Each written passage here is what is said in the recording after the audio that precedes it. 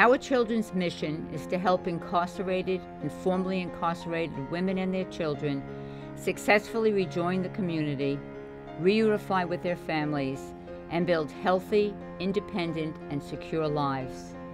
Our Children provides compassionate and comprehensive services and encourages all to live and interact with dignity and respect. I was born in Brooklyn, East New York, in Kings County Hospital, to my mother, a single parent who had bipolar disorder. You know, it was a rough childhood. My mother didn't have the tools to actually be a mom. At an early age, I realized that things just weren't quite right with my mom. I felt more at home out in the street than I did in my own house. And then when I was 19, that's when I got arrested for possession of a weapon, and I was sentenced to 3 years. I don't know why I was carrying a gun. That's what people were doing in East New York. I was about 2 months when I first got arrested, and like, well, I'm pregnant. What am I gonna do with this kid? But after speaking to the women, speaking to some of the officers, I realized that there was some hope for me and my baby. I was in labor for 24 hours, handcuffed to a bed. Even if I could have family with me, I had no one to call. You know, as soon as she came out, they put her on my breast. It's like you already felt all that love. Even though I never received it when I was like little, I knew, or I was so anxious to give her all of this love that I had in me for her. You know, I did all that I could do in prison to make me a better person. I was taking parenting, I was in college, got my GED. So I reached out to the nursery manager, and she told me about Our Children, and then Sister Tisa came. She spoke with me, she says, don't worry about it, it's gonna be fine. They really were concerned about keeping us together and letting her know that I was her mom.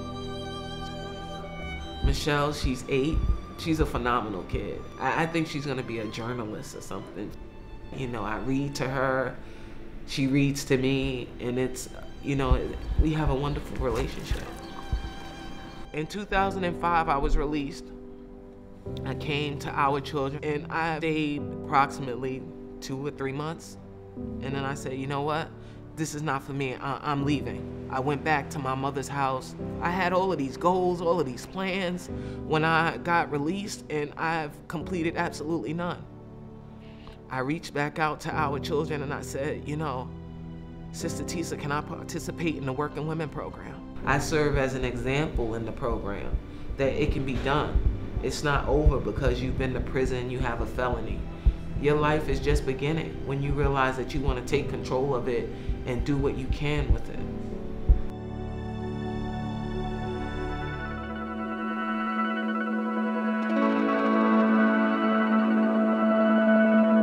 I was born addicted to methadone. My mother was a drug addict. My father was a drug addict. I was born and raised around drug addicts. I went from taking like a couple of pills a day to taking probably about 60 pills a day, easy. I now was starting to be arrested.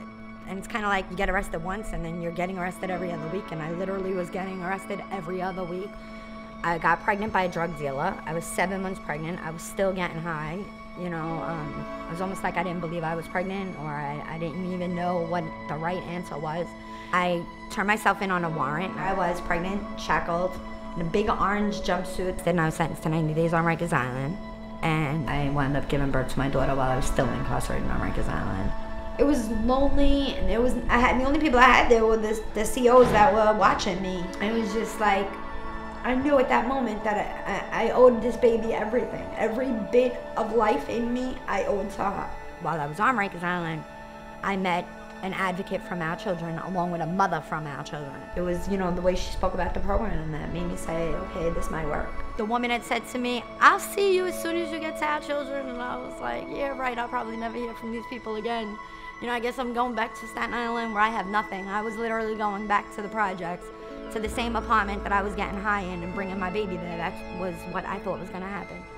And 2 days before my release date, here was the advocate like, oh, Sister Tisa got a room for you. And I was like, huh, you didn't forget about me? I walked through the doors and I knew that this was where I was meant to be. I knew for the first time, probably since my mom died, that I was gonna be okay. It's not like I can call my mom, like, can you watch Savannah tonight? I don't have that. My entire family don't live here. So I don't have family members to turn to. So it's the women that live here that are my family, and they're the ones that I'm gonna turn to. She's got a love for us that shadows our past. Our past has nothing to do with who we are today. She loves us for the person I am. I was given simple words, and those simple words made a light go off in my head. And if I can give that to just one person, I mean, I can't even explain what that feeling is.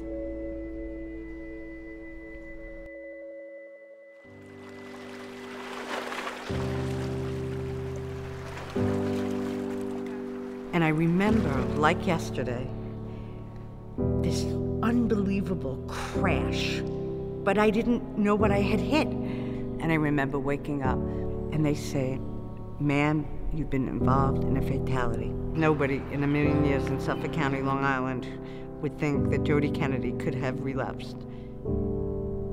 I had been in AA for almost 20 years, so if it can happen to me, it can happen to anybody.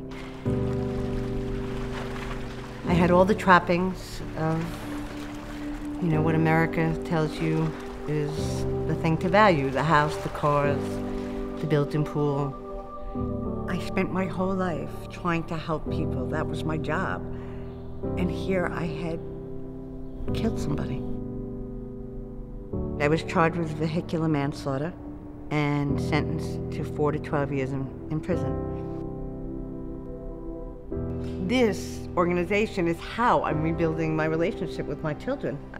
Kids came to see everybody, but my kids wouldn't come. And I thought, maybe if I go there, they can help me start to see my kids again. I saw my son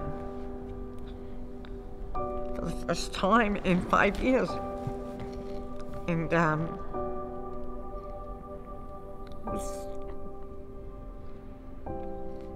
I don't even know what it was. It was, all I wanted was to rebuild my relationships with my kids. Sister Tisa believes that people can get a second chance. There's a lack of being judged for this horrific thing that I judge myself for, that I judge myself every day for. She says, "Hey, it's okay. We love you, and we're gonna show you how to love yourself again." And that's probably the heart of it. You're worth it.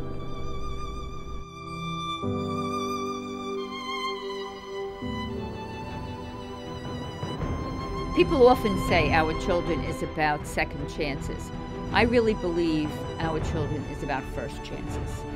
Our Children offers women their first chance at rebuilding a life that they often dreamt about, read about, but never had the opportunity to create for themselves. So when they come to Our Children and they call us home, we, with many others, give them support systems and the love and the possibility to make that happen.